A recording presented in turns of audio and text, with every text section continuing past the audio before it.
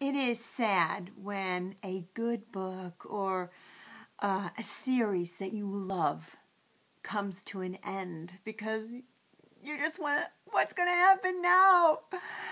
Well, as in the recent Hobbit movie, The Battle of the Five Armies. But here is the great thing. 13 years ago, they filmed what happens next.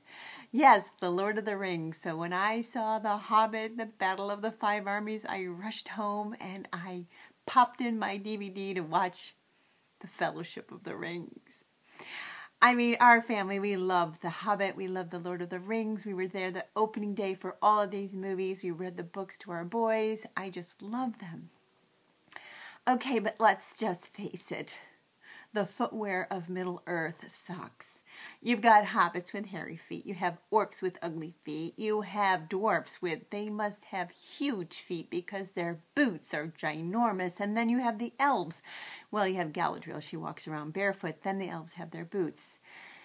So what is a girl to do if she loves shoes? Thank goodness that Fran Walsh and Peter Jackson, they wrote in for The Hobbit, they wrote in a female character because for some reason Tolkien, I guess he had a thing against women, didn't write too many wonderful women characters in these series. So they wrote in Tauriel, and she's kind of like a female, like Robin Hood. She's all green and she's sexy and she fights them all.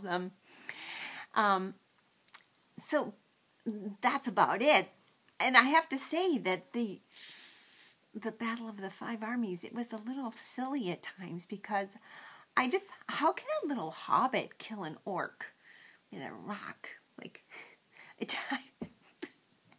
and I hate to say this because I do love the hobbits, but I am going to give it a 2 and a heel. Oops. But for you, oh my goodness, I would love to be a Mirkwood elf. And this is what I might run around in with my bow and arrow. Yes. I could do it. Don't kid yourself. I would beat some orcan ass with these wonderful elf boots. They're pretty sturdy. And with my bow, yeah. Here I come. I will see you at the movies.